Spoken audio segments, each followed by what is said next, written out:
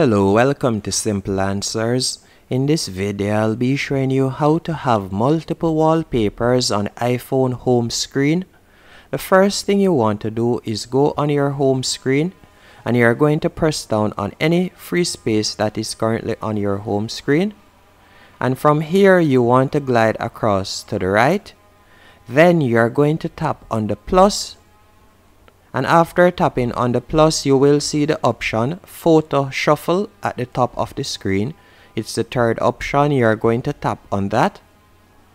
After selecting Photo Shuffle, you can go into featured photos, as you can use featured photos, or you can tap on Select Photos manually at the bottom of the screen. For this example, I'll simply tap on Use Featured Photos, as you can see here. And above that, you will see Shuffle Frequency. You are going to tap on that. And you can select whether you would want it to shuffle hourly, daily, unlock, or untap. So I will simply select hourly. Then I'll tap on Use Featured Photos. And you can see it's loading right there.